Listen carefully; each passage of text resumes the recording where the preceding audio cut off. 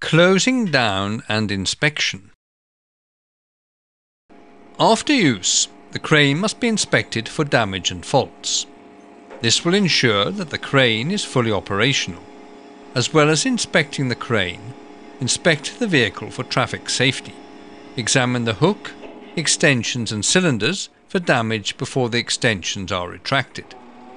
Examine the crane for unusual movements and leaks during the stowing of the crane and retraction of the stabilizers.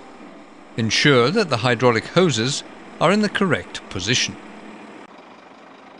Check that there are no oil leaks from cylinders, pipes or hoses.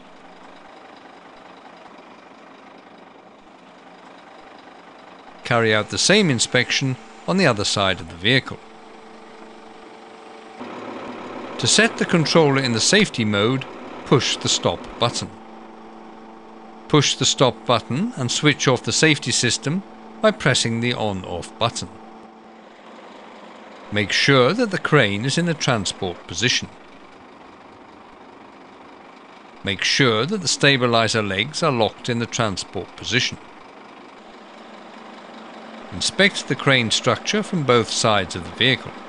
Inspect the crane base for oil leaks.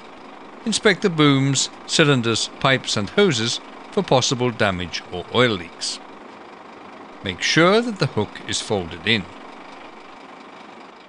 Deactivate the power takeoff.